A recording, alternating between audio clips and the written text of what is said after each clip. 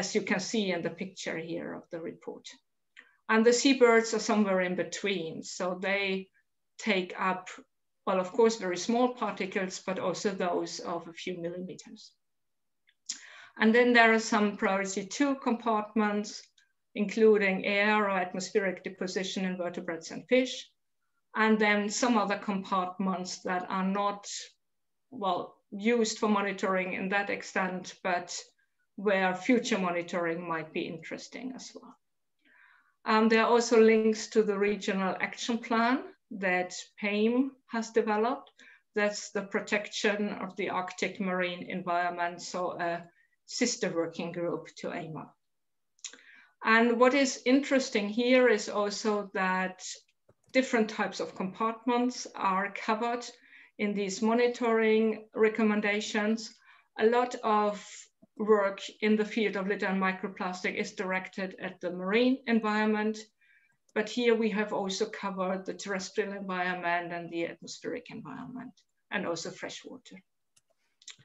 So in conclusion, screening approaches in the Arctic can generate data on the long-range transport, persistence, and bioaccumulation of chemicals of emerging Arctic concern. It's an important but potentially challenging distinction between long-range transport and local emissions. So that is something we have to keep in mind when we design our monitoring. State-of-the-art approaches combine target screening, non-target screening, and in silico screening.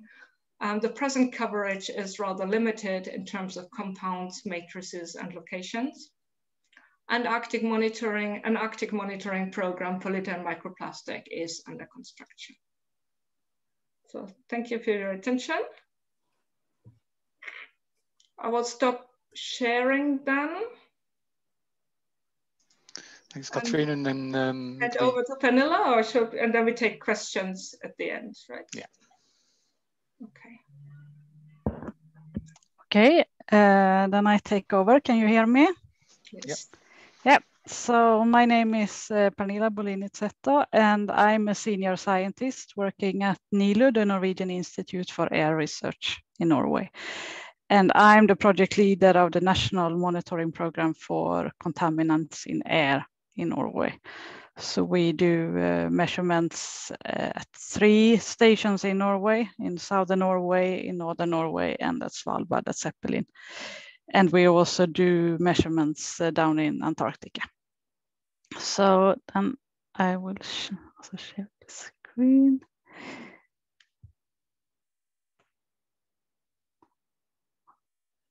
Okay.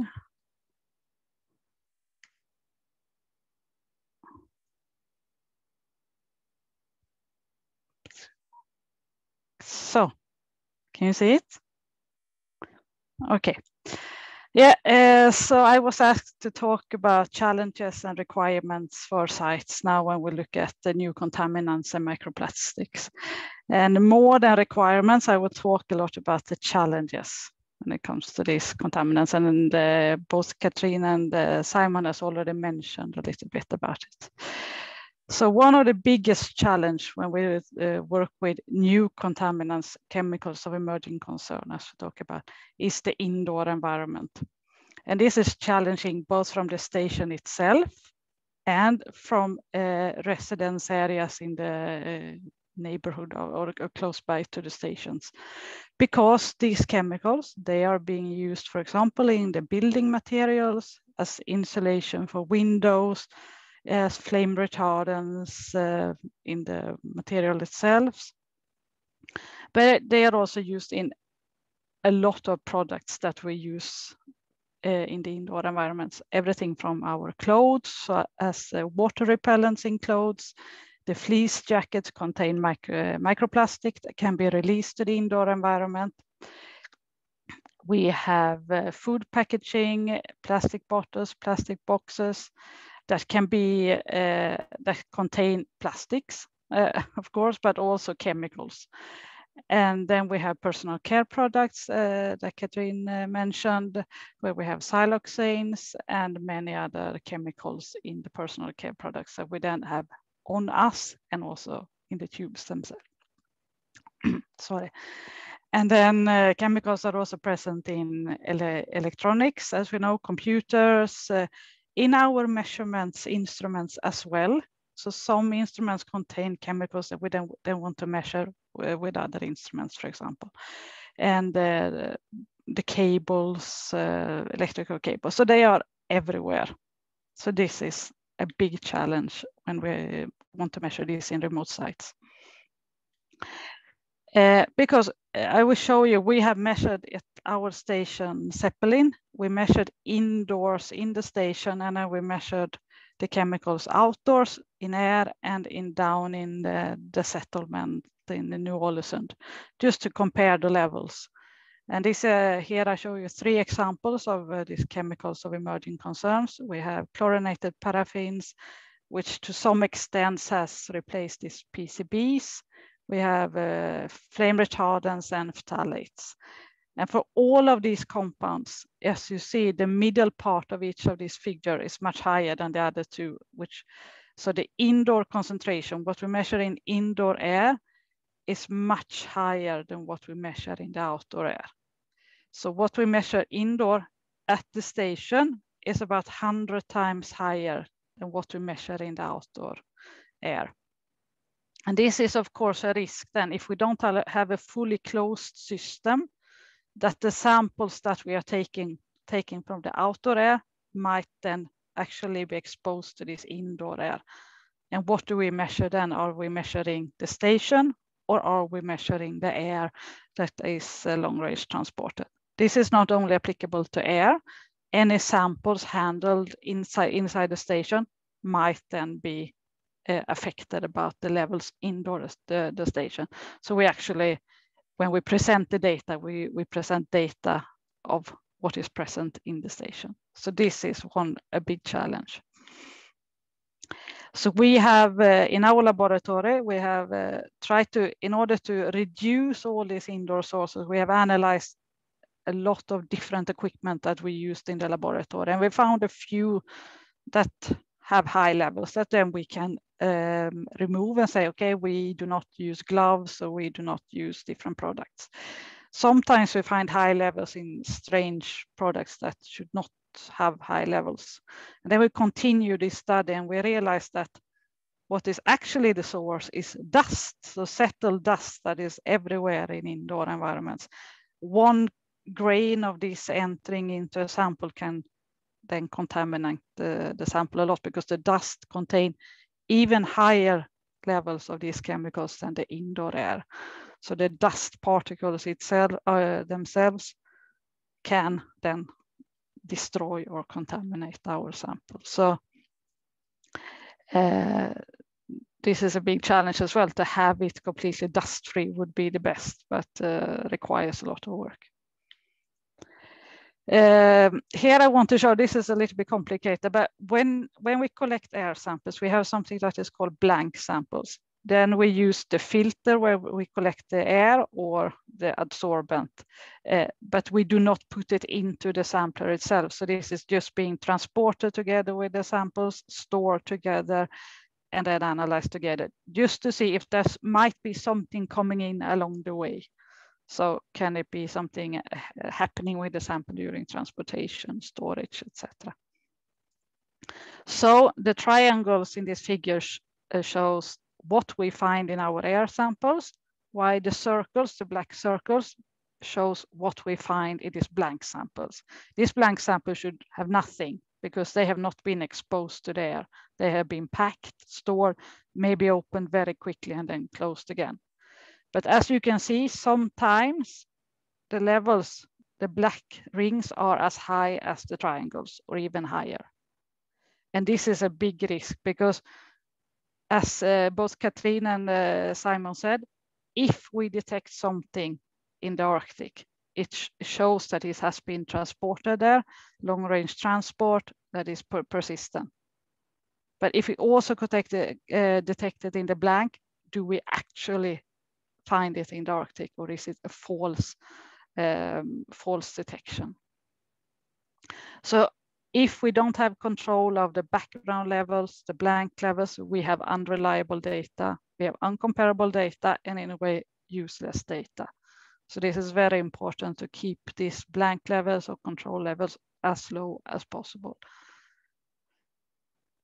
So what can we do? What we have to do is that we limit the contamination on all the line, from the transportation to the sampling to the storage, transportation back to the lab, and in the lab, of course. What we do in the lab, for example, when we work with siloxanes, which are present in personal care products, in shampoos, creams, etc., we forbid, the person that works with the siloxane are not allowed to use any personal care products, not allowed to take shampoo, to take showers, etc. And they are the only one allowed in the lab that day. No one can enter a big stop signs, etc. We have similar routines at some of our stations. That's when we collect the samples, there's no personal care products. And also when you work with microplastic, they need to use special clothes or avoid clothes in order not to contaminate the samples. And it's important that we then include blank samples for those matrices that we can, because that's the only way to see if we have contamination, if something happens, if there might be a risk of something entering into the samples. And they decide what we detect. So if we find, as I showed you before, we can say we do not detect anything, even though it seems like if we didn't have them, we would say that we do, but with the blank samples, no. So what we have to do is we have to plan before we start monitoring and before we handle samples. We should talk to each other, share routines, experiences, and of course, we have to introduce new routines and new guidelines. And all this, to introduce a new measure can sometimes be not very well conceived, but we have shown that it works well. It gives us better data, and they need to be established and they need to be followed. An example I can show here is that when we banned this use of personal care products, if we look at the highest, what's it called, the column to the left with a new office called, that's a place, a normal office where people can use any products they want, shampoo, cream, perfumes, etc. Then if I find high levels in the labs where we say it's not allowed, the levels go down quickly. So we see that it works.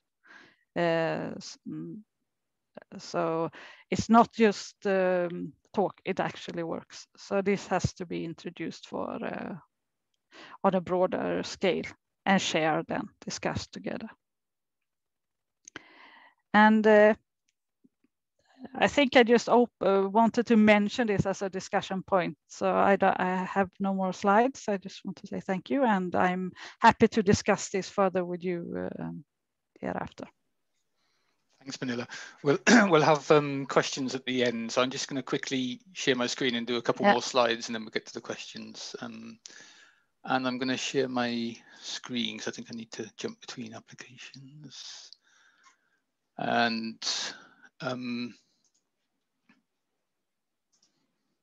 has something come up now? Yeah, good. So as Catherine presented, this is not just sort of monitoring for monitoring's sake. We monitor hazardous substances that we know have effects on wildlife, and the goal is to introduce actions that will control those substances and remove them from the environment. So this is important from that aspect. It's also, I know, important in the interact sense that one of the ideas of this work package and work package 2 as well is that the sites themselves, the stations, don't become local sources of contamination. And the second goal is that we would like to increase the use of the Interact network in the contaminants monitoring world. So as I mentioned, there were a number of sites there listed at the bottom that in previous Interact surveys had indicated they were doing work on contaminants of some sort. We're going to try and get a better idea of what that work is, and hopefully we will enhance that as well. Yeah, what else would I mention? So I would also like to say that I know the Interact station is first of all, it's a terrestrial network, but there are air monitoring stations, there are coastal stations included in the network.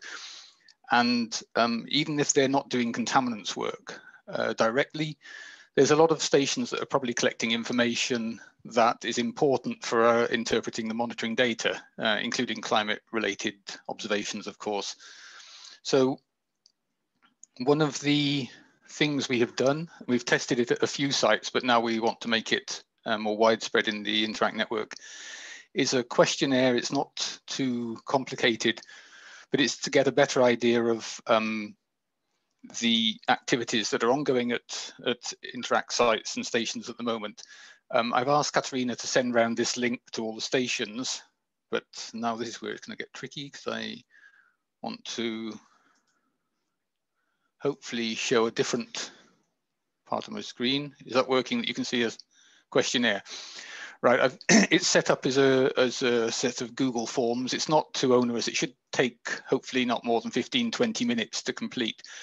I would also emphasize that we'll hear more about in a minute or later in the webinar, a survey that is being prepared under Work Package 2. So we don't want to get those two confused. There are actually two surveys which we decided not to join together.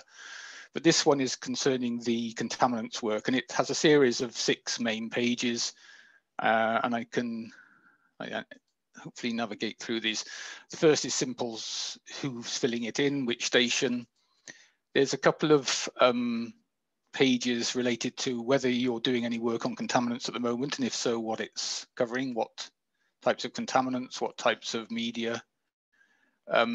If anybody has any questions, by the way, then feel free to contact me on if they want clarification on any of this, and which programs you're engaged with, and what the basis for those. Is it working for purely for research in a research context, or is it linked to national or international monitoring programs at the moment, and how and where data is shared? And then there's some a set of questions related to laboratories and sample handling. If you are engaged in handling samples that are used in monitoring work, what facilities is, to get at least a starting idea on what the facilities are, or maybe at some of the sites, and whether any attention is being paid at the moment, for example, to contamination issues. Then another important thing is we're aware that a lot of the stations have close connections to local communities, and when it comes to trying to increase our work in relation to local sources, then some of the local communities that are being, sorry, my phone's going off. Some of the local communities will be the contact points for things like wastewater, local wastewater treatment, sewage lagoons, waste dumps that could be local sources that would be of interest to the monitoring network. So we would like to build up a picture of what your relationship with the communities is, and whether that's connected with any feedback on monitoring.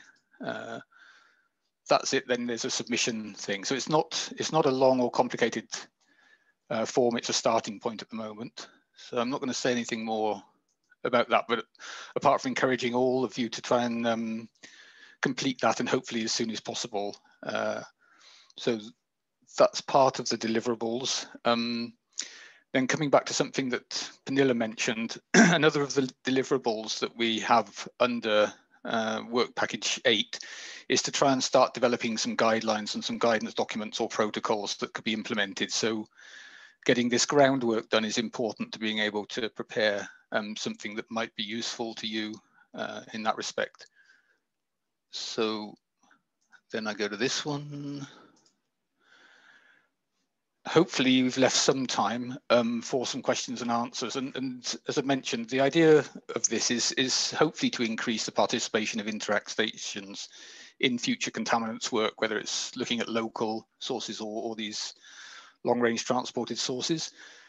And really here, I'm looking for any input, any ideas from your side on how to approach that? I mean, do we base it on site manager engagement? Do we look or focus on, you know, this should be something that we need to do in connection with researchers who are visiting your sites? And of course, I've already talked about the local community engagement.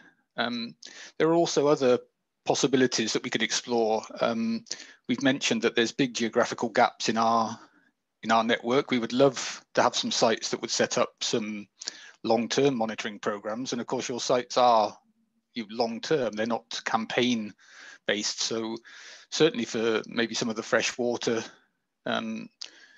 environmental samples, the soils, your sites would be appropriate as a basis for some of the long-term monitoring.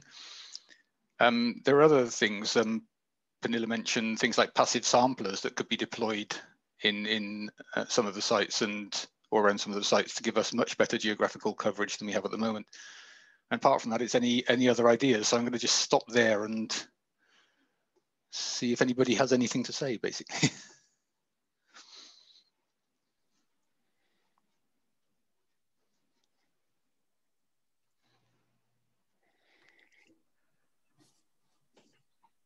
So far not, but Morten, I can't see everybody's thing, so you'll have to, I think people can just chip in if they have something to say, because I can't see chat boxes at the moment. Maybe try to stop sharing the screen, then it's easier. True. Yeah.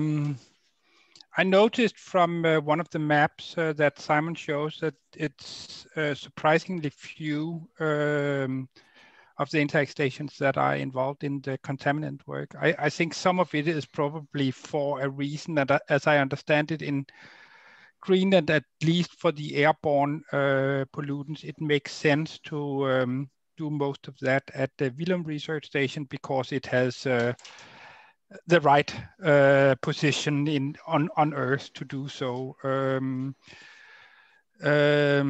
But still, it's quite few. Then I noticed in Katrine's presentation that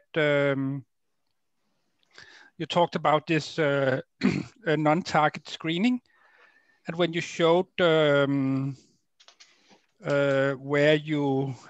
what point you have reached to, then it seemed like that there was not very many samples taken yet, and there was not very many sites that was represented in this work. And my question is then, how difficult is it to make the sampling for such a non-target screening? Would that be something that you actually could use, if not our remote access program, then some willingness from station managers around the Arctic to actually do some sampling and send them to the laboratories? Because I would think that the expensive part of a work like that is the machine that actually do the analysis. Yeah. The expensive part of the non-target screening is basically the data analysis, which is very time consuming. In this approach, you do not want to remove any compounds from the sample, so you end up with hundreds of peaks in a chromatogram that you have to analyze, and that is very time consuming. So that is the difficult and the expensive part of it. But of course, we always have the challenge with the logistics to get the samples from Greenland. And well, you know that some of the colleagues at Aarhus University, they are in Greenland on a regular basis, and they can get some samples for us. But it's very helpful to know that maybe some samples could be obtained via this Interact network. In this specific project, for example, we were interested in getting water samples that were collected with passive sampling. And we did not know how to get them, basically. So if there are any contact points then in Greenland or also other places in the Arctic that could put some passive samplers into the water and collect them again after a month or two and send them back to us, that would be a great help. So we often miss this logistic connection, basically, although, well, as you know, some of my colleagues are in Greenland quite regularly. But this is usually within these monitoring programs that Simon described and that I touched upon as well. that are very biota focused. So as soon as we would like to have something out of the ordinary, for example, these water samples, the passive samples, it becomes a bit difficult. The same also with terrestrial samples. It would be very helpful to know that perhaps we could have access to other samples through this Interact network, definitely. I think an important thing there is also to, in addition to the contact, I mean, hopefully Pernilla's presentation gave an idea that we probably need to focus a little bit on training, whether it's training of site managers or training of individual researchers who would be involved in this work, to avoid, so that you get those passive samples, but you don't contaminate them at the same time. That's obviously important. And there's some other things, of course, we need to consider, that sometimes it's not very many laboratories that can do this sort of work. So if we're going to get the samples from the station, from these stations to laboratories, potentially in other countries, I know there's going to be issues around shipping of samples between countries that we would need to look into. And I don't have any good solutions to that, but maybe your network has some experience and some that we could build on in that respect. Yes, I just add a quick word on that. We have this remote access component where you can apply for station staff to collect samples on your behalf. Of course, the sampling needs to be fairly simple and be able to be conducted by the station managers without being experts in the field. But it's a way of getting these samples funded, the sampling of them. And they have experience with shipping samples across borders. And that's a kind of, sorry. Just to respond to that, I think that would be a very good start. And but as Simon said, this training component probably needs to be thought of as well. In these non-target screening approaches, as I said, we do not really remove any compounds. So what is in the sample will then be detected and will be, well, taken as an indication of this compound being present in the Arctic. So we have to make sure that this interpretation then is correct and that it's not really an artifact from contamination. But that is definitely a possibility to, and you know, there's simply an application procedure in relation to this remote access. So you have to define the project that you're interested in, or whatever you are interested in, and then apply, and then the stations, they provide the staff to do the sampling. I'm sure that if it's about simple things, then at least it can also be a good idea just to contact Elmer, Marie, or me, and saying we could be interested in samples from this Interact station, this Interact station, this Interact station, and then we can help you with contact. And at least my knowledge of most station managers is that if it's something very simple, then they are very happy to help, both within the remote access program, but also if it's not a matter of something that will take them days, then also do something to help people just without getting anything. We have different examples. Could be there's a Papin project in which we sample snow at many different research stations, and that's actually for looking at the isotope compositions of hydrogen and oxygen, because that can be used to calibrate models on atmospheric circulation. And it's a very simple procedure.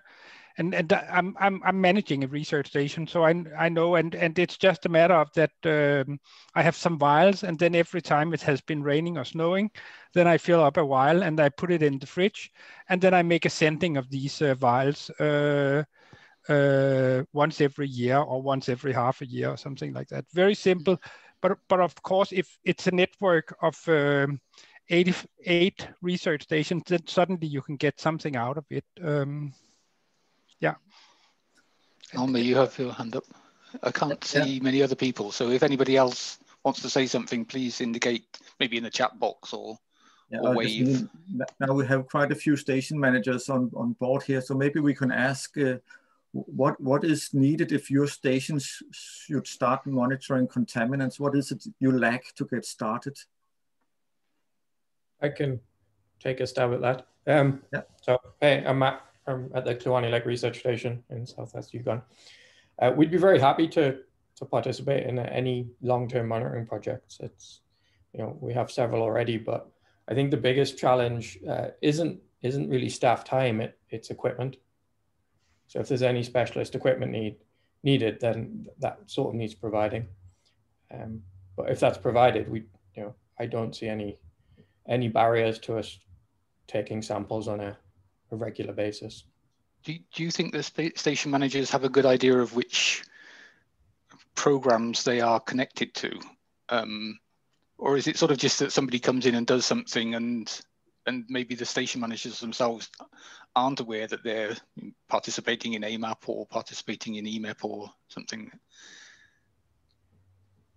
We tend to have, certainly at Kluane, we tend to have a pretty good idea of what people are doing. We're trying to do a better job of collecting the metadata around our clients and what information they're collecting and where's that being stored. Yeah, because I mean, even in the first survey results, Elmer, that you sent me, that I think I had some question marks after a couple of stations like Willem, because Willem wasn't identified in that compilation as a site involved in contaminants monitoring. But of course, from our side, we knew that it is one of our key air monitoring sites. But that might just be a misunderstanding or a conception of how the question is posed, or in a survey, or how people chose to answer it. So we need to look at that as well. I can explain that to you after the meeting. Yeah, okay. It was the stating of the questions, yes. Yeah. All right, because I think one thing that is could be an idea is that it seems that you have different components. You have plastics, you have non-target screening, you have targeted screening.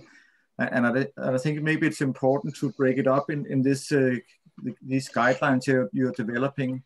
What if there could be sort of different components the stations could tap into, and also what are the operational costs associated with this to get started, the running costs, and it also addresses the equipment need Matthew raised. So I think that those guidelines with methodologies described and equipment needed and cost, that could be really useful. And then of course it's a dialogue, maybe also with you, to ensure that the geographical coverage is good enough for what we want to achieve.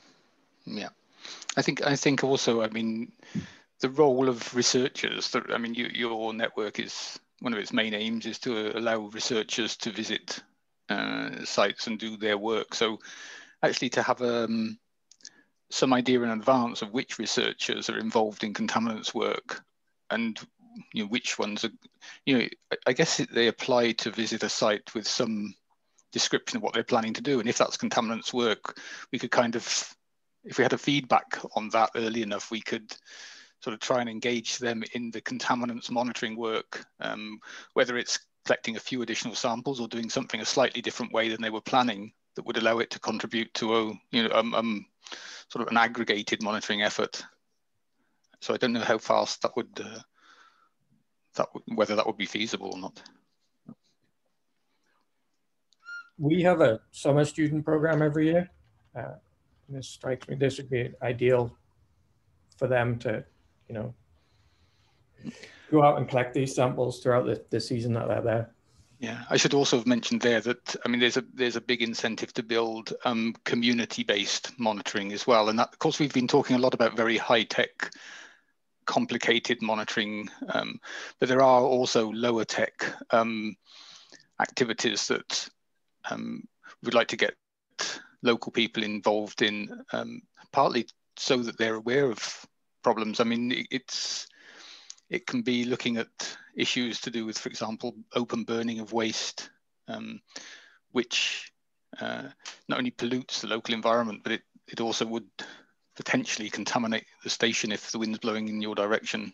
at the time. So wastewater is been used a lot in some of the screening programs as well. So access to the local communities is something also I think that the stations could help a lot with.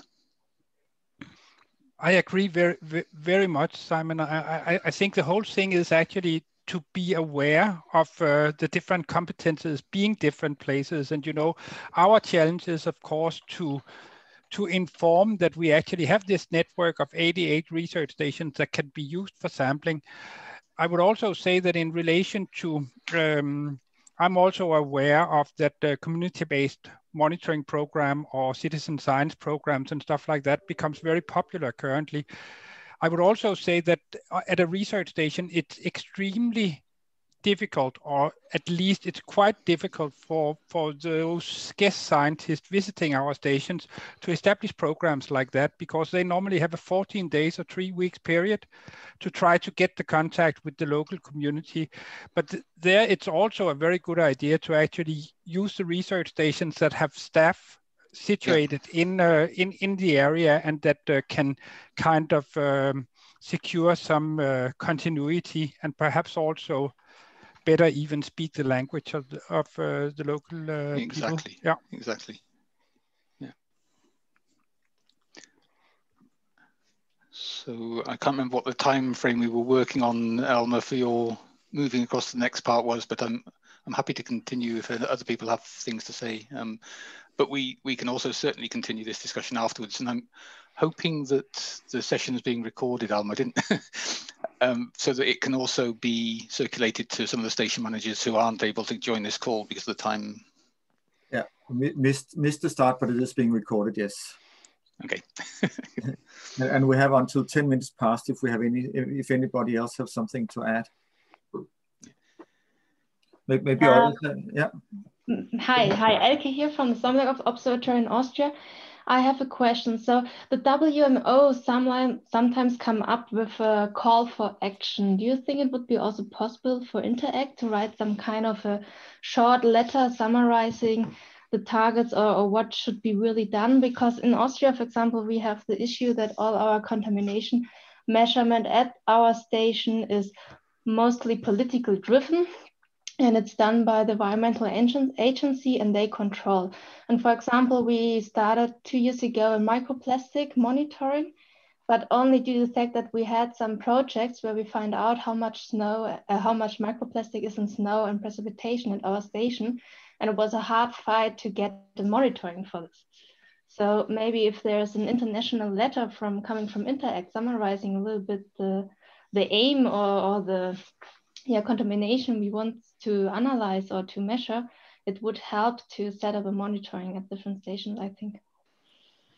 Yeah, and we've been talking a lot about the Arctic side of things, but of course we're connected also into other regional programs. So we work closely with, for example, the EMET program, which I know your laboratory or your site is part of, and doing this harmonized work and not duplicating each other's work and doing things separately is part of that cooperation with these other regional programs. I think the guidelines that we have on the plastics monitoring might be interesting in several respects. And of course, especially when you hear stories like Pernilla indicated that nearly everybody wears fleece jackets. So if people are just monitoring how many fleece jackets are worn at stations, it's not going to be very helpful. So.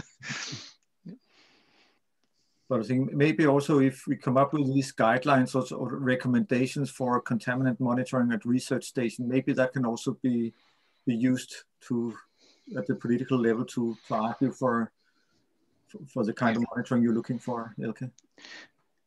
Yeah, especially this long-term thing. And I really think that that's one of the big strengths of lots of these stations is that they're not a 3-year activity that disappears, which is actually almost the definition of the basis of the difference between research and monitoring in lots of people's minds. Research is just short-term funding and monitoring is long-term continuous. So we try and move, not just connect the two, but move into some longer-term work, because that's much more useful when you're looking at climate influences and things like that.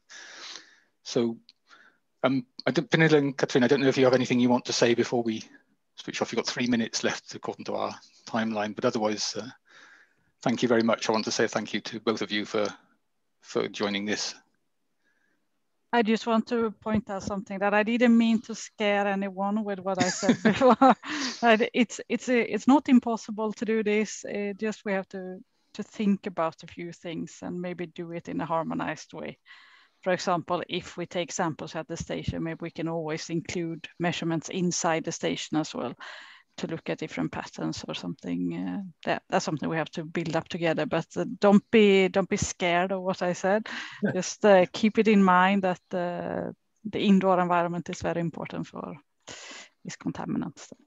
Yeah. And learn from each other. That's always a good thing, right? Yes. We benefit from each other's experience there. Mm. And I just think we have a task describing it nice and easily in the guidelines for monitoring, so people are not scared. So, but it was very interesting, and so thank you all for your presentations. Thank you. And finally, just so you know, I put the somebody requested the survey link, and I put that in the chat box as well. So feel free to ignore the rest of the seminar, right, Elmer, and fill in the questionnaire instead. Oh, no. Yeah. Okay, go ahead. Thanks. Yeah. Well, thanks, Simon, Katrine, and Pernille for that excellent session on AMAP contaminant and plastic monitoring. So now we will continue into the session on waste handling at Interact stations. And I will just share a screen here.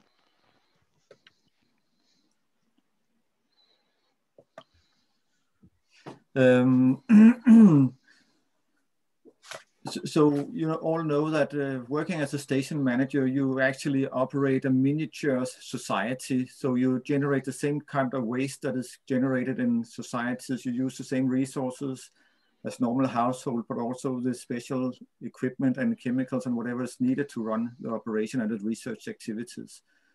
So there's something to work with, and here are some examples of the garbage fractions that can be produced at research stations. So it spans a lot from batteries, glass, chemicals, human waste, fuel, oil, metal, plastic, fabrics, a lot of different things. And you as a station manager need to be aware of all these different fractions that you produce, and also what should happen to the garbage. First of all, you want to reduce the amount of garbage you produce. You need to collect it, you need to sort it, you need to treat it or repair it to be able to reuse it, or you need to recycle it, or in the final end, you need to dispose of it either at the station or to some local municipal treatment or handling system. So there are a lot of different issues that you need to be aware of and address as a station manager. So in this session that we have here, we just have invited 2 speakers to give you some inspirational talks. And the first talk is about the waste handling system at Tulik Field Station in Alaska. And this will be held by Donnie Bredhart at University of Alaska Fairbanks. And this is an example from a fairly large research station. And the second presentation will be on the government guidelines for waste handling at temporary field camps in Greenland. And this presentation will be given by Janne Frid Rasmussen and Kim Gustafsson from the Danish Center for Environment and Energy at Aarhus University. And they are the advisors for the government of Greenland and who have produced these guidelines. So they're the people behind the science, behind the guidelines. And I can say that these guidelines, they are related to mineral activities. And the reason why we have included it here is that the size of these operations can resemble the size of many Interact stations, and also that these are off-grid, so to say. So there's no municipality handling of waste or emissions in any way. So therefore, we've found it interesting to look into those guidelines as well.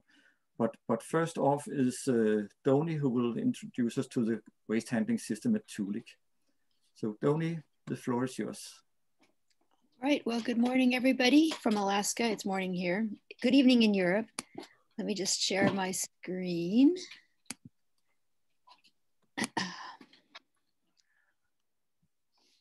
Okay, so yeah, so I want to talk to you about how Toolik Field Station addresses waste management handling. Just a small background. So Toolik is in the foothills of the Brooks Range in Arctic Alaska. And as Elmer mentioned, we're not close to any municipalities. So we're like a little field, a little village, and particularly in the summer. The Toolik Station started in 1975, but it's been open year round since 2006.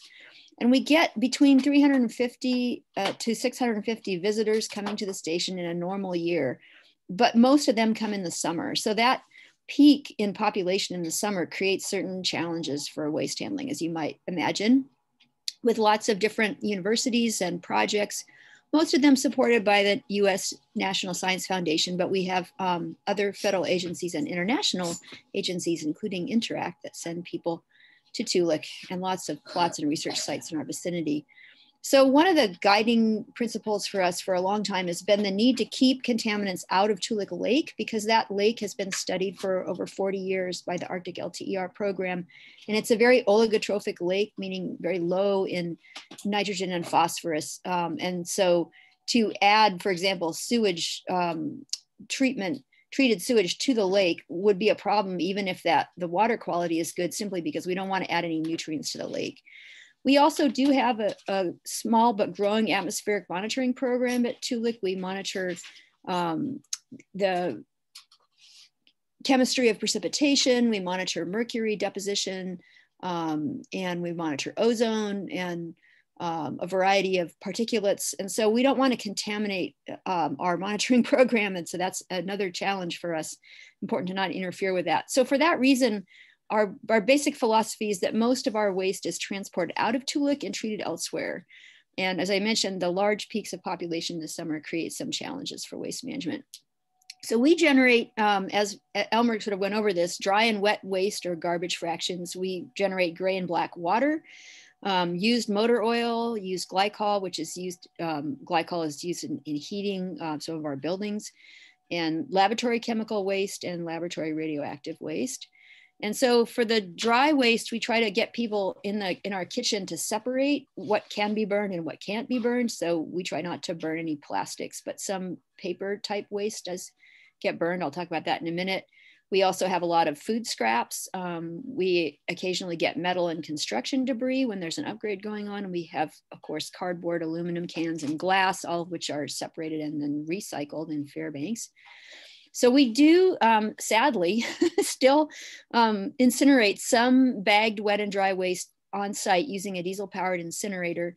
That we do that with limited run times. We monitor the wind direction to avoid compromising our atmospheric measurements, which are located off to the side of the station, about maybe 500 meters or so away.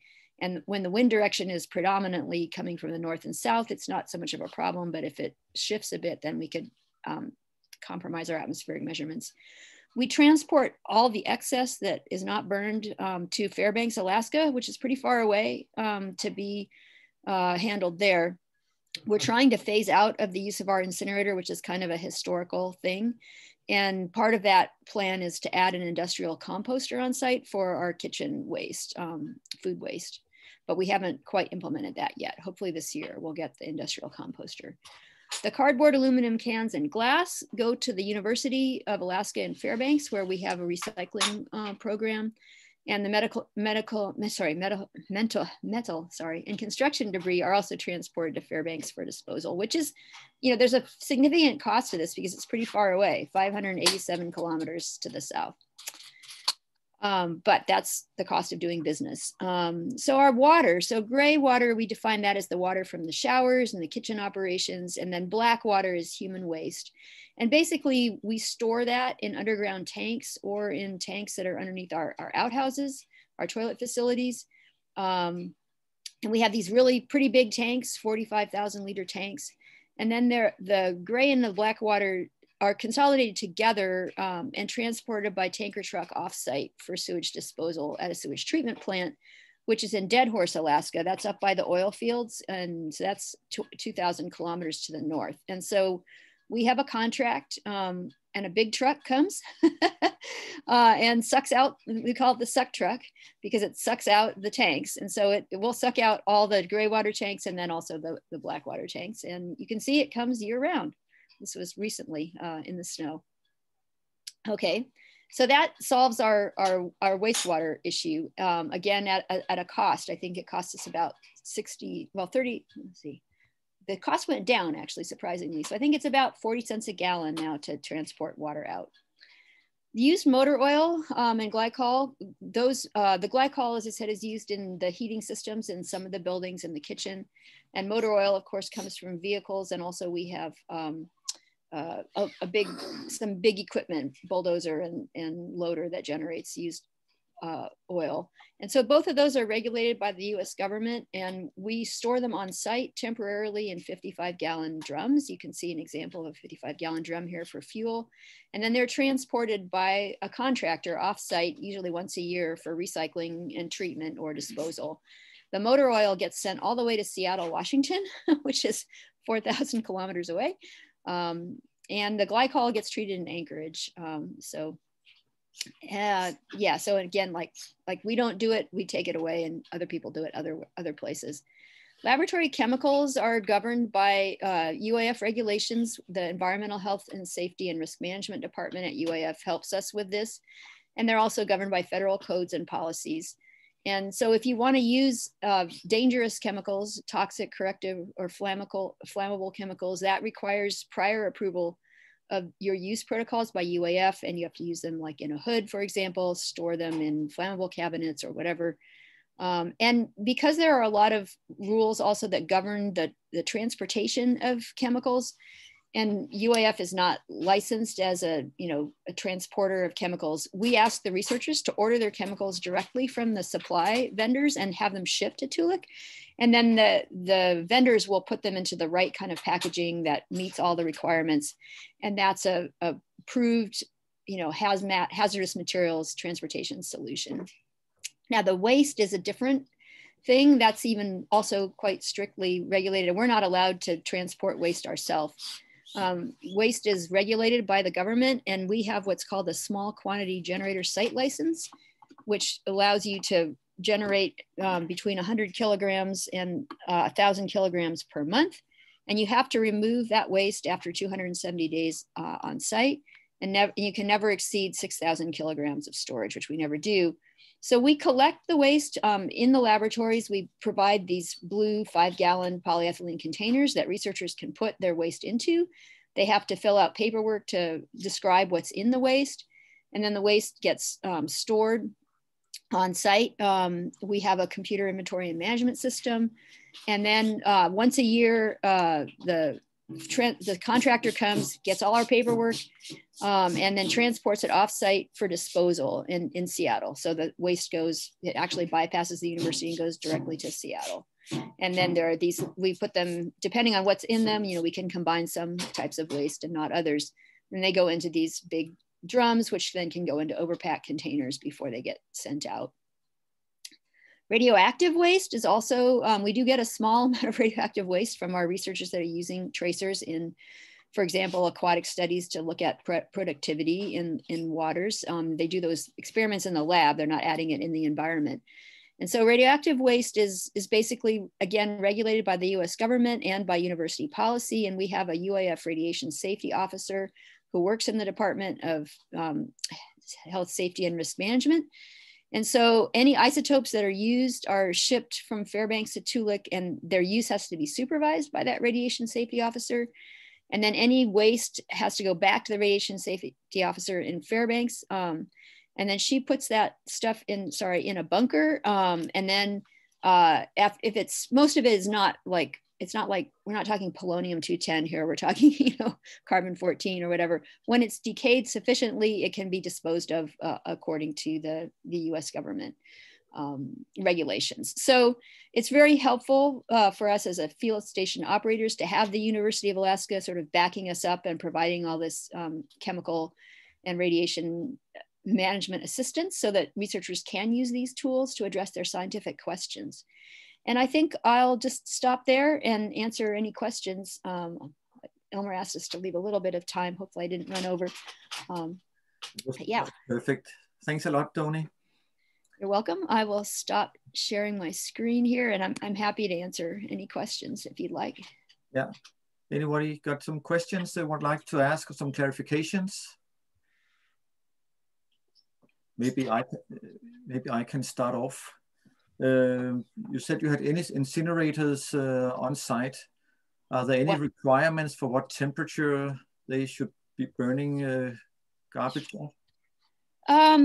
We have one incinerator, and it's a double burn box incinerator. So it has like a pre-burn and then a hotter burn to really try to get everything burned.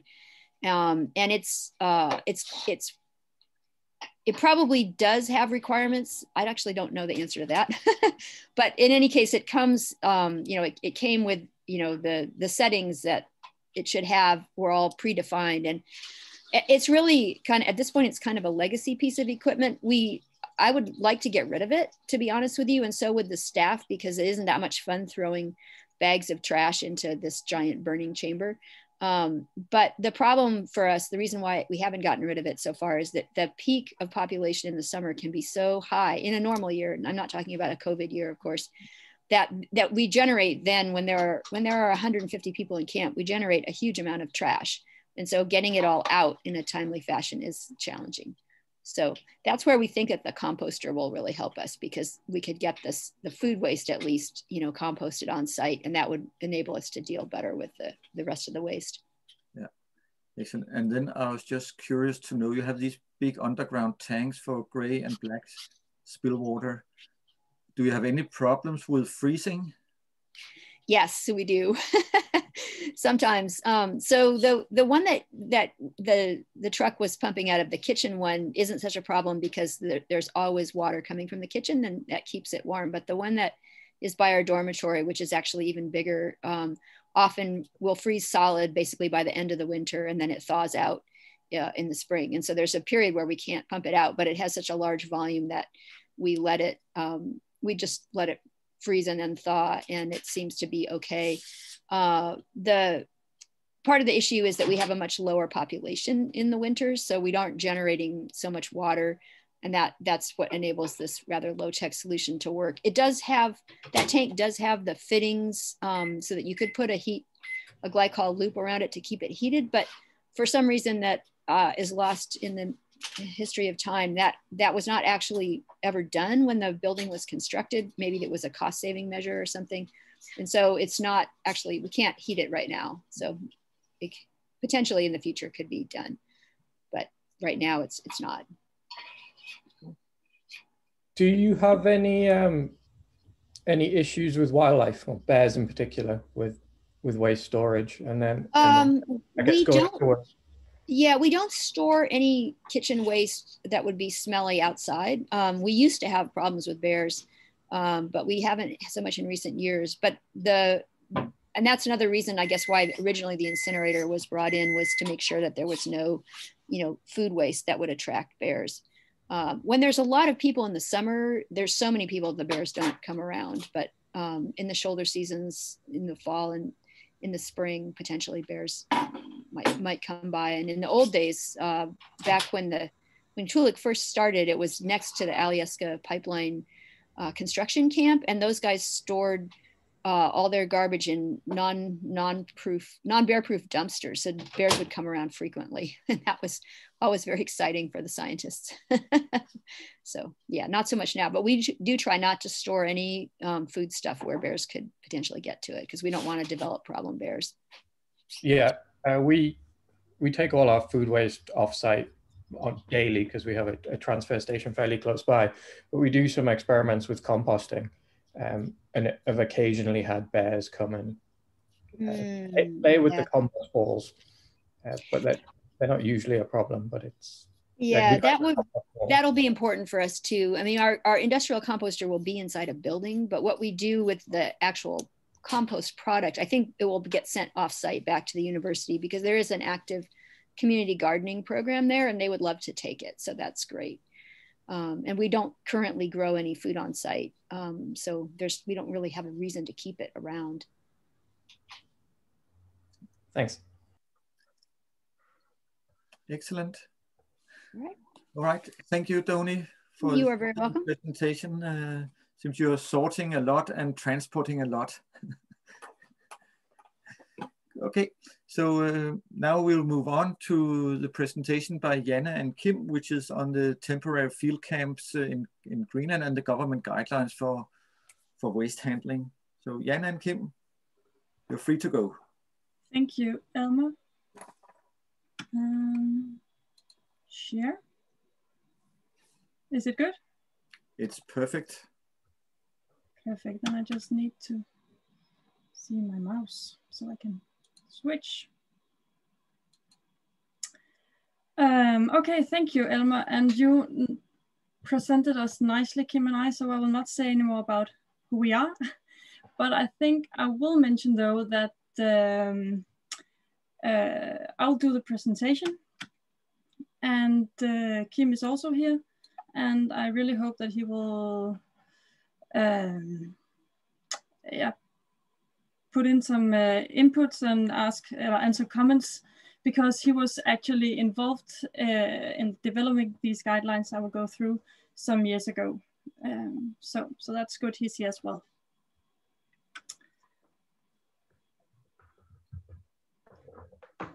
So yes, I will give an introduction to the guidelines for waste and waste handling in Greenland related to mineral activities. Overall, you can say that there are 3 levels of guidelines. I've showed it here in these pictures. There's the rules for fieldwork. This is valid for smaller camps and include very simple rules for waste and wastewater handling. And this is relevant for small work camps with less than 300 person days per year. And the type of activities that these rules for fieldwork apply for is typically related to geological investigations and very initial exploration activities. In other words, small camps with tents and limited personnel. Then there's the guidelines for waste handling from temporary work camps. And this applies for activities which are carried out under a prospecting license and an exploration license, and supplement the rules for fieldwork. And finally, for larger and permanent raw material extraction projects, a set of specific terms are made. It will build on the same principles as the other guidelines, but be site-specific and activity-specific. So, but in the following, I will mainly focus on the guidelines for waste handling from temporary work camps. As you also said, Elmer, in the beginning, I think this is the one most in line with and comparable with the Interact research stations. So, but first, just to give you an idea of the extent of the potential activities related to raw materials, exploitation and exploration, I just included a map of Greenland showing mineral and hydrocarbon licenses, the blue and green shaded areas. The map is collected today from the web. So, but you can see quite a number of license areas exist, and both at the west coast and east coast of Greenland, where waste and wastewater handling might be an issue that should be handled. Well, but back to the guidelines for waste handling at temporary field camps in Greenland. Though it's named temporary field camps, these camps can in some situations last for several years until the actual mining activity starts, and other regulations are defined for the specific projects as just mentioned before. The guidelines apply to camps of more than 300 person days in 1 year. And I have included this small table just to highlight that 300 person days per year is reached quite easily. You can see 30 days and 10 persons, it's 300. Yeah. Yes, and from a technical point of view, there's a huge difference by looking at camps with 10 people in 100 days to 2,000 people in 365 days in a year when it comes to the environmental impacts and solution. The larger the camp is, of course, the larger the risk is for an environmental impact. But at the same time, it's easier to meet environmental requirements with large treatment facilities for waste and wastewater. So this is also why in many places in these guidelines, it's required to submit a specific plan for instance, waste handling to the Greenland authorities. Also, the guidelines follow the principles of best available technology, BAT, and best environmental practice for waste handling in work camps. So these two principles are described here, where BAT is the latest stage of development of processes, of facilities, of methods of operation, which indicate the practical suitability of a particular measure for limiting discharges, emissions, and waste. And BEP is the application of the most appropriate combination of environmental control measures and strategies. For both BAT and BEP, for a particular source or solution, it will change with time in the light of technological advances, of course. As well as if we gain new knowledge and understanding of different processes. So just as an example for the best available technology, EU has defined BAT for many sectors in so-called BAT reference documents, BREFs. And these are very concrete and on specific solutions with respect to effectiveness and applicability. But not only BREFs, but also best available technologies from other relevant and similar activities are basis for the rules and should be included in the selection of specific solutions.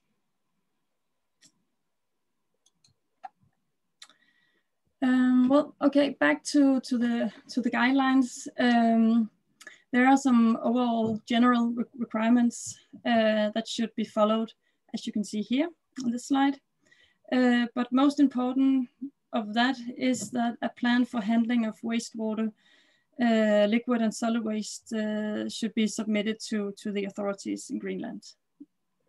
And that the authorities may require that the plan includes an evaluation of impacts on the environment. So these issues will be evaluated for each camp.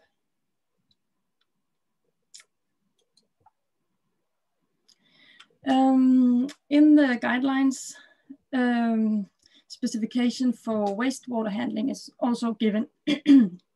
Sorry. So wastewater may be discharged to the sea, but only if it's, let me see here. Yes, but only if it's at sites with sufficient seawater circulation and also subsea to ensure dispersion of the wastewater. And then again, this discharge must be approved by the authorities as indicated by this small red asterisk. And you can see this small red asterisk will be shown in many places in the following. Well, similar wastewater can be discharged to freshwater, but only if in compliance with these criteria, as you can see here. And the criteria are depending on person days and the sensitivity of the recipient. So for very sensitive and large activities, there will most likely be requirements of cleaning before discharge. But again, this is determined for the specific case by the authorities.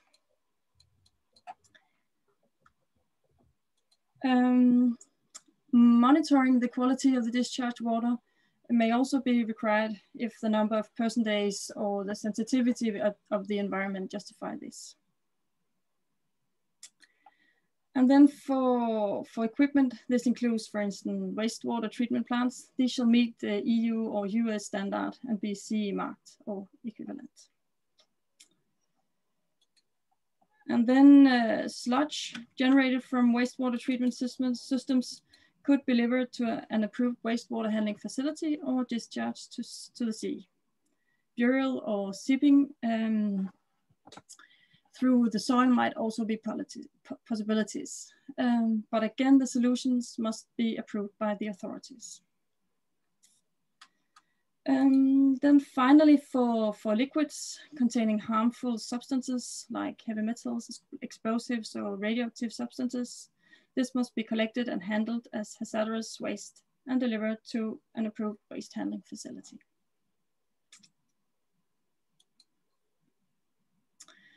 Yes, then the guidelines also mention solid waste and oil products and how to handle this.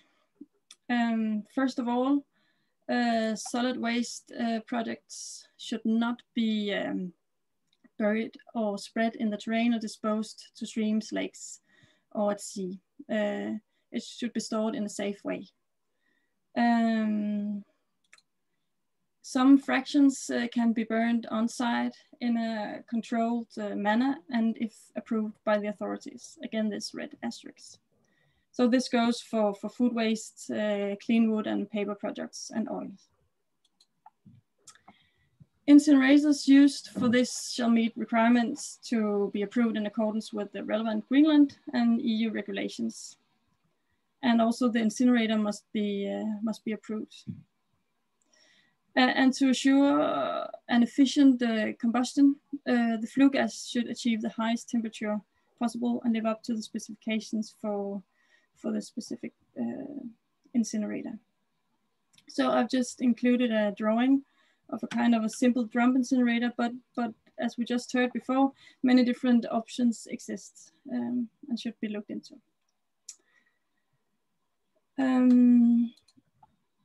Alternatively, food waste, clean wood and paper products may be stored and transported out of the area to a permanent incinerator plant, but again, only upon approval by the authorities. And finally, environmental harmful substances and non-combustible substances must be delivered to an approved waste handling facility. This could, for instance, be the fly ash from the incinerator and empty fuel containers and so forth. So to sum up on the different guidelines and principles that are taken into consideration for handling waste and wastewater in Greenland related to mineral exploration and exploitation camps, specific plans and assessment of waste and wastewater handling for each project should be developed and approved with the basis of the principles and the guidelines. And this includes focus on household chemicals to only use, for instance, eco-label products, no discharge of environmental harmful substances and non-combustible substances, just to mention some. Technology do exist for handling waste and wastewater also in remote areas. And in relation to an ongoing project, we've seen that it seems that small mobile units, both for wastewater treatment and as well waste incineration at these relatively high temperatures seems to be applicable in the Arctic. But we will follow this closely. And we also try as much as possible to up to date. And this is also why we are very glad to be here today and to learn from you and what you do. And yeah, from your experience, yeah, simply to be most up to date. Then I just have some links here to the different guidelines I've mentioned today. And this was very brief and all the details and details you can see in these guidelines. So thank you, Elmar, and the rest of you for inviting us and letting us join this very interesting evening seminar. Well, thank you, Janne, for an excellent presentation and some very interesting and very specific numbers. So very interesting to see Is there anyone in the audience who have a question for Jan and Kim? Otherwise, I can maybe start off. You mentioned these technologies that already exist that could be used remotely, both in terms of incineration and wastewater treatment. But how do you know if they comply with the standards? How do you know if it's a high enough temperature? If are there guidelines for that, or do you need to buy some certified products that have an EU stamp, or how can you get know that the equipment is good and well functioning? Yeah, Emma, is Kim here. Yes, you need to buy a certified, certificated product, and in some cases you also need, for instance, to monitoring the temperature or collect water and test is the treatment of the water, is that okay? So it's both. You need to test it by yourself, but you also need to make the right decision when you buy equipment. Excellent. You also mentioned that the wastewater discharge, if that could be disposed of into the river or the sea, it depends on vulnerability and circulation. So how do you assess that? It's depend on the sensitivity of the environment. If there is any fish, for instance, in the river, it's probably not allowed to make any discharge. But if you have a river that is no biota in it or no fish and so on, it's okay to discharge it to the river. But it should not be any harmful substance. It should only be nutrients, for instance. Okay. And often we'll also ask for some kind of modeling or of the scenarios. Yeah. And make the decision based on that. And of course also follow up by monitoring. Yeah, and I think that's maybe where some stations are challenged with having all these modeling efforts. That's cost probably a lot of money to get that done. But now you're talking about monitoring of discharge. Maybe we can ask around to the research stations. Are any of you emitting wastewater to rivers or lakes or the sea? And if so, do you have some monitoring of the wastewater?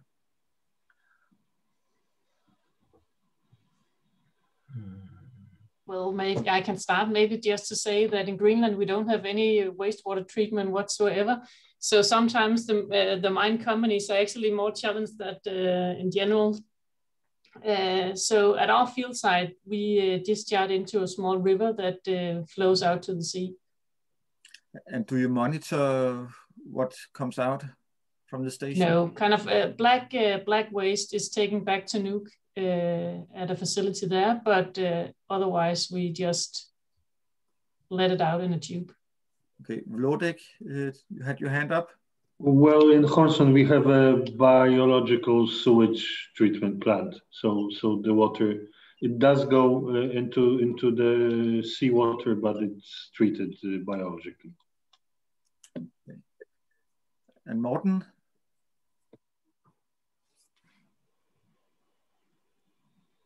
I was involved in building up the Sagenberg research station in Northeast Greenland, and we started out with plans of taking our all our sewage out, and then we ended up dropping it in the river.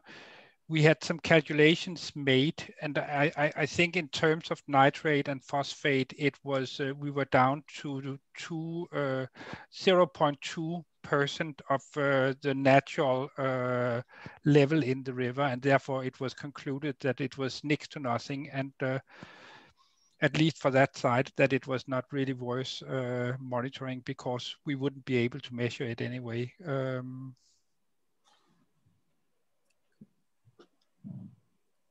Okay, thank you. Anybody who's got some more questions or comments? I'll just make one comment about on-site treatment of sewage. You know, we were interested in that some time ago, looking into that, but it's a problem if you have really big fluctuations in population, right? Like it works really well if you have the same number of people year round and it's a small number, it's very doable to treat on site. But in our case, like that just doesn't work for us because we have, 3 people on site in the winter and 150 people on site at certain times in the summer.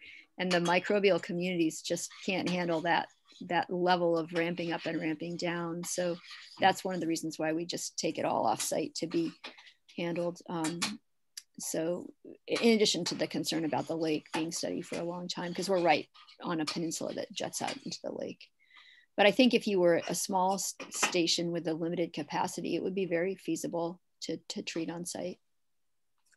Yes, Sundonia, you're lucky that you have a road coming to your station that you can bring that truck in. That's a very big advantage. True. That's one of the reasons we've existed all these years is because the road goes by, and so everything doesn't have to be flown in. It makes a huge difference. Simon, did you have your hand up? I'm just going to ask, do you have an idea of people's compliance with rules and regulations, whether they're sort of guidance or whether they are sort of very strict rules?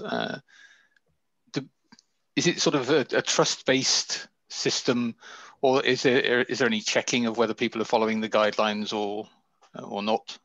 I assume there's some sort of automatic sanctions, whether that's just don't come to the station again, or for an industry it must be maybe a financial penalty. But do people check on this, or is it just sort of guidance and hope? Yeah. Simon, in Greenland, related to mining companies, they're reporting to the authorities what they do and what kind of treatment they have and how they handle their waste.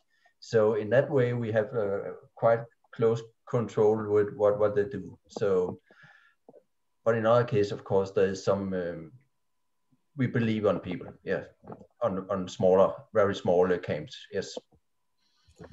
Yeah, Morten? I could perhaps supplement that I've been involved in research in the remote parts of Greenland for many years. And in the old day, there was a kind of culture among those working in those areas that once you had used fuel drums for refueling aircraft out in the field, then you just left them and you also left the remaining. And at least that has been checked up very firmly by the Greenland government, so that today you need what is called an area allotment if you place fuel out in the field, and you are obliged to remove it, and otherwise you can't be invoiced for having it taken out. So at least in relation to that, the rules has become much stricter, and definitely you have to report that what you bring in you have to take out, but it's still not at the level as in Antarctica or Svalbard in Greenland. Okay, I think unless there are any burning questions, I think we should move on because time is flying. So I'd like to say thanks to Jana and Kim for giving this excellent presentation, and our really nice to see some concrete figures on the emissions limits and concentrations to spill water. So thanks for providing some very specific numbers there. Then we have 10 minutes, almost 10 minutes left for the rest of the seminar. So I will just, the next thing up here is this resource use and waste handling survey that we will make. And this is a deliverable to EU as part of the Interact 3 project. And it will supplement the AMAP contaminant monitoring survey, where AMAP focusing on the scientific monitoring, we will focus on resource use and waste handling at the stations. And the reason for doing this survey is to help develop guidelines for station on how to reduce impacts on climate and environment. And when we drafted this survey, we tried to hit a balance to where we could get enough information to work with and limit the workload on you guys when you fill it in. So we hope we have hit the target right. We have very little time left, so I will just quickly run through it and maybe touch down on some specific points where we would like immediate feedback, and otherwise if we can take general comments. If you have had that and looked at it beforehand, you can take that at the end. And if you haven't had a chance to look at it, you're welcome to look at it after the seminar and provide comments in writing. So just a quick overview of the survey elements. We have 6 major components. One is on the environmental policy and guidelines at the station, one on energy source and emissions divided into electricity and heating and transport, one on chemicals, water consumption, wastewater handling, solid waste generation and handling, and food waste. So here are a number of questions relating to the environmental policy and guidelines.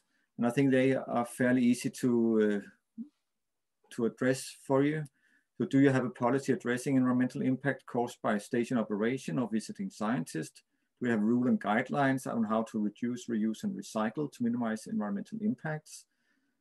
And also how these policies and guidelines are communicated to visitors. And if you monitor resource use, emission, and waste generation at your station. And it's most of it is simple yes, no questions. And sometimes we ask for you to provide a little bit more details in free text. And the last question here is, have you implemented a certified environmental management system at your station? And if so, which one? So these are fairly overarching questions that I think you can answer quite quickly, being an experienced station manager. Then we move into the energy source and emission on electricity and heating. We have a number of questions here. If you operate your own electricity supply system, your own heating system, if you have recommendations to limit use, either behavioral guidelines or energy efficiency recommendations for equipment and tools. And then we have this table here where I may have a specific question for you, because this is what energy sources do you use at the station. And here we have listed different types of energy sources. And I ask you to provide information on what purpose this type of electricity is used for, electricity, heating, or field instrumentation. And then we have a column saying approximate percent of total energy consumption. Started out at when it drafted it that we had kilowatt hours, annual kilowatt hours, but I thought that was maybe a challenge for you guys to find those numbers. But what do you think? Is it possible to get a percentage, a rough estimate of the approximate percentage of total energy consumption for the different energy sources? You think that's the way to go? Or would you rather have kilowatt hours back in?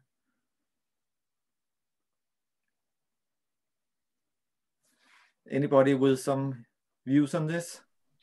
Percent sounds good. Yeah, absolutely agree with them. Good. So we'll stick with that.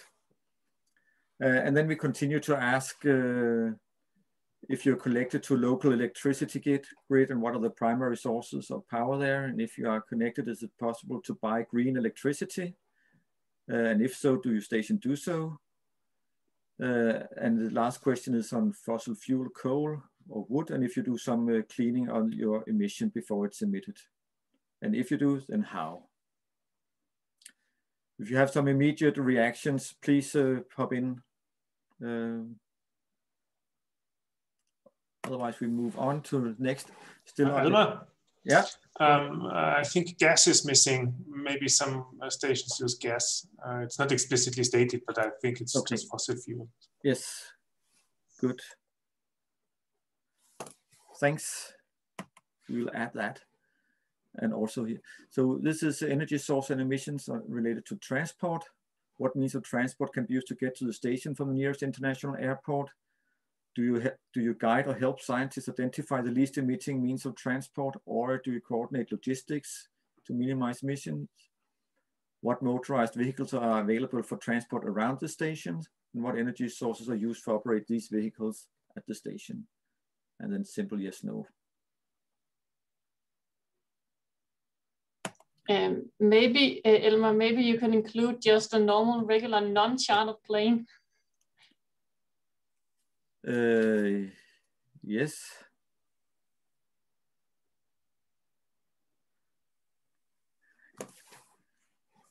To a non-international airport.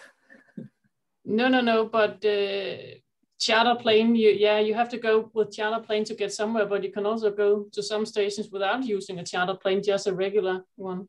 Yeah, sure.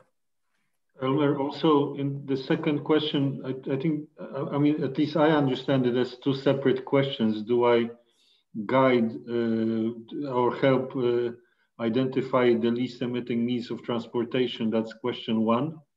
Or do I guide or coordinate logistics? Or do I understand it wrong? I'm not sure. No, I think you're right. I agree. Let's split it into two questions. I think that's a good idea. Good. Then moving into chemicals, we're asking about what chemical substances are commonly used or present at the station and how are they disposed of.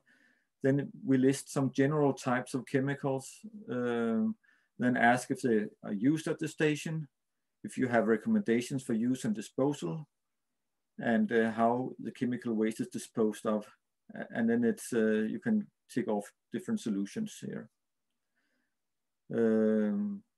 So again, I think it should be fairly overall general questions, and I think it should be relatively easy for you to answer.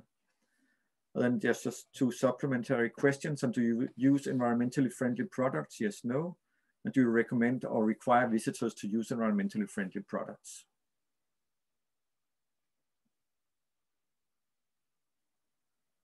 Yep, moving on to water consumption and wastewater handling. So asking about the primary source of water, and if you treat water before, and if you do, how? Do you have recommendations and behavioral guidelines for station staff and visitors to minimize water consumption? Do you treat wastewater? And if so, how? And where is wastewater emitted to? And then you have different options for selecting different solutions.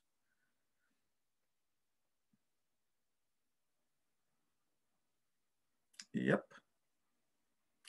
And I know we're running quickly through it now. So if you have time and want to, you can look into the details later on and provide you some comments in writing. So we have a big table here on solid waste generation and handling. And here we have listed again general types of waste and ask if you sort this type of waste at the station, if you have some recommendations for reuse,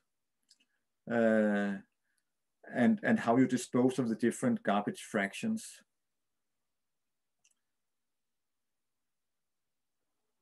So again, there's quite a lot of general types here, but it's yes, no answers and some fairly easy to tick off solutions in the last column.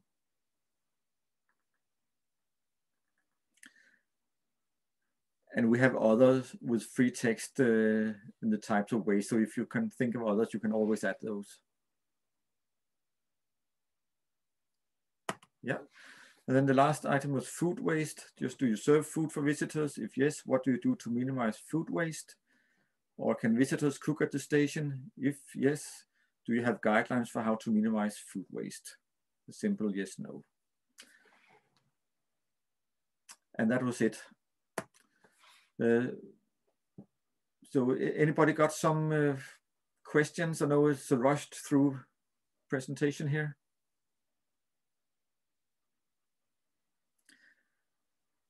If not, I'll just thank you for the comments along the way. And if you feel like it, look into it and provide your comments to us in writing. By next week would be fantastic. Then we will try to incorporate your comments into the survey and finalize it. And then we'll aim to sending it out in April with a deadline in May possibly, but we will coordinate with AMAP so you're not overloaded with work. So thanks a lot for your contributions here and lending me your ear to this. to apologise, Alma. I didn't coordinate with you on the sending the survey out. So I mean, we've it's a little bit different because ours is electronic. It's also available, of course, on paper. But I guess ours will hopefully be out the way before they get yours. So I think that might help in a way. we could wait with sending ours out until you're finished, so we don't confuse people. I think the confusion is the biggest potential down here. Yes, so we'll just wait till you're finished. Good, excellent. And then I will give the word back to Morten.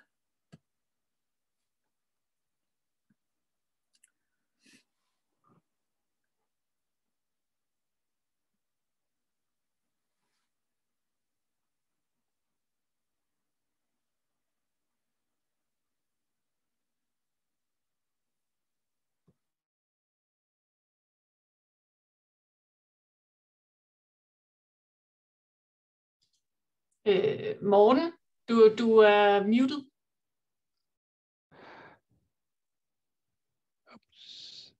Is it better now? Yeah. Okay. Before we end the meeting, I will just advertise a few publications that has already been published or are about to be published, and of which some are of relevant in relation to our discussions today. We published this Images of Arctic Science, a coffee table book late in 2020. We have a new version of the Interact Science Stories at the publishing house now, I think, if it's not already arrived from the publishing house. We have this book called Interact Communication and Navigation Guidebook, mainly about means of communication and means of navigation for field use. It's in the layout process now. Then we have the Interact Reducing the Environmental Impacts of Arctic Fieldwork. It's a short guidebook,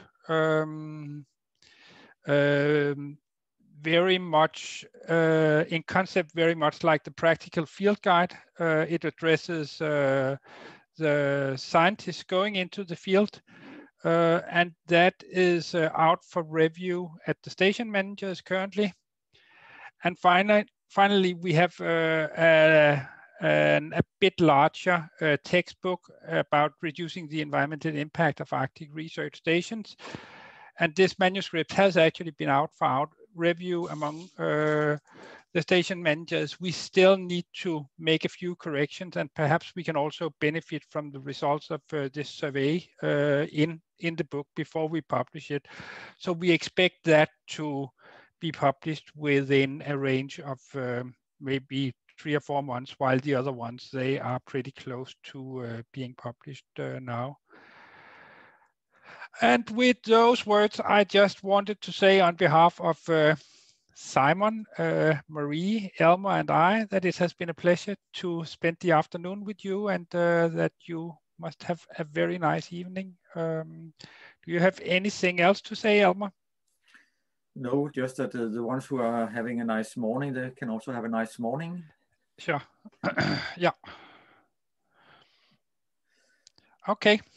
No, but also want to thank everyone for participating here, and a very interesting AMAP session and good input here in the waste handling for Interact Stations session. So thanks a lot to everyone for participating. Thank you also.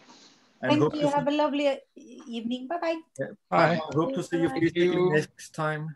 Bye-bye, everybody. Bye.